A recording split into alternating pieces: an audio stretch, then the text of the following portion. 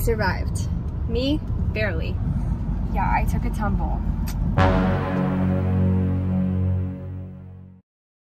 We're about to make some breakfast and then we're gonna get dressed and hit the road to the green sand beach. And then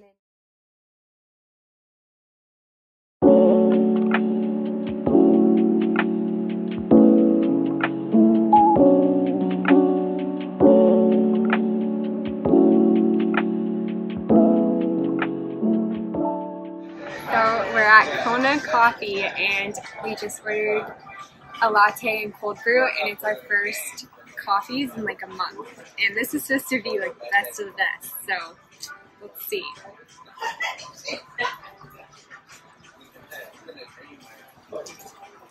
Oh, it's really good, and I got mac nut milk, like macadamia nut milk, and it's really good.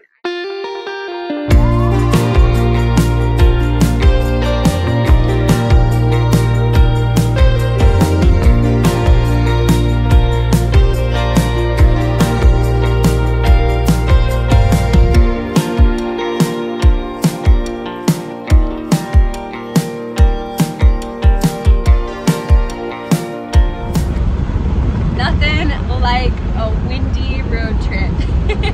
We want to show you our favorite hack in Hawaii is grocery store poke. I know it sounds kind of crazy, but it is so good. And this was literally total like $8. $6, and then we got a side of rice for like $1. I think it was like $1.50, yeah. On our way to the southernmost point in the 50 states.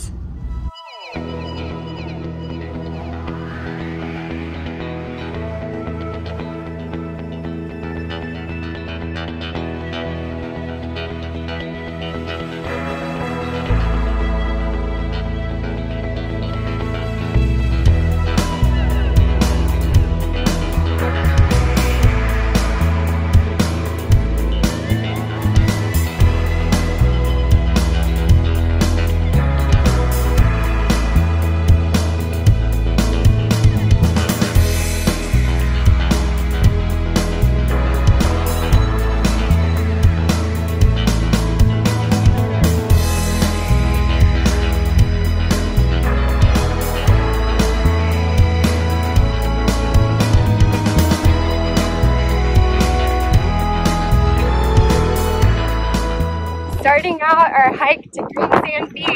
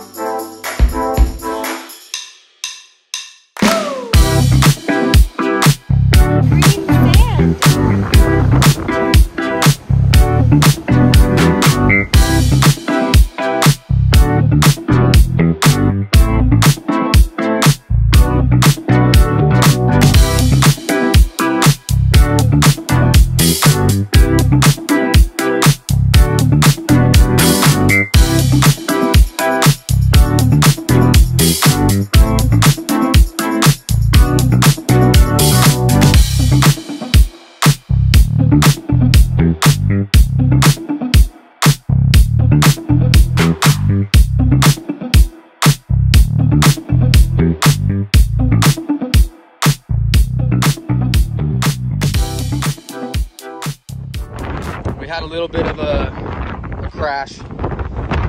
We were running back from the green sand beach and Taylor took a bit of a tumble, a lot of loose rocks here. She just took one a little bit at a bad angle and just face planted straight down. Taylor, at least you have a smile on your face. It's kind of funny because we started running and I was like, dang, I'm feeling good. I can run this whole thing.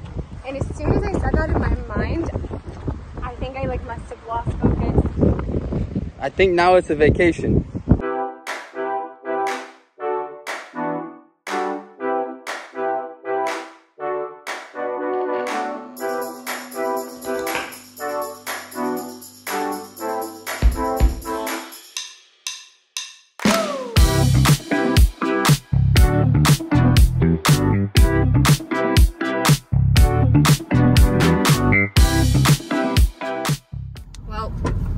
We survived.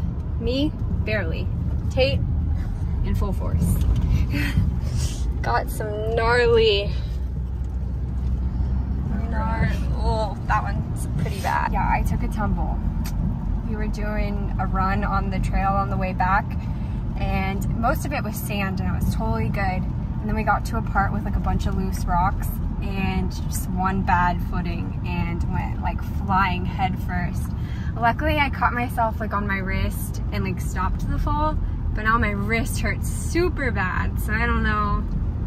Hopefully it's okay. But it was all right. It's just the bummer of that was that it happened at the very beginning of our way back, and we still had like 2.5 miles to hike. But we made it. Could have been a lot worse. So keeping a positive outlook. We made it to this bakery that we're really wanting to try. I got all my cuts coming off really better. But we're about to have some malasadas, which is like my favorite thing in the world. Okay, y'all, we have made it back into the car and we're on our way home to Lil Annie. But we were gonna kind of like recap how we thought the green sand beach was. Overall, I think it is an awesome thing to do. The hike is about 2.5 miles each way. It takes about 45 minutes. If you run it, it would be much faster. I'd probably recommend you don't run because there's a lot of loose rocks that don't look loose, but they are. But overall, it was so much fun, and I think like the trail itself is pretty doable for like many different like activity levels. The only part that gets like a little bit more treacherous is when you actually get to the beach. You have to like climb down this cliff. There is like a built-in ladder with steps for like a small portion of it. But we did see like many different people, like kids, older people, all doing it. The beach itself was super cool. We were kind of bummed that we didn't have enough time to get in the ocean. We kept saying how we felt like we were in Star Wars. Like the cliff itself was just insane. And kind of comes out of the earth like at a crazy angle in like a weird way, like kind of looks like a space shuttle or something. Yeah. And so you can like actually opt to not do the walking, and there's a bunch of people that drive pickup trucks that are like adapted for people to ride in them. Honestly, I felt safer walking, which is kind of funny because I got hurt. Overall, it was so much fun. It takes us about like an hour and 15 minutes to get there from Kona. I highly recommend stopping at the southernmost point.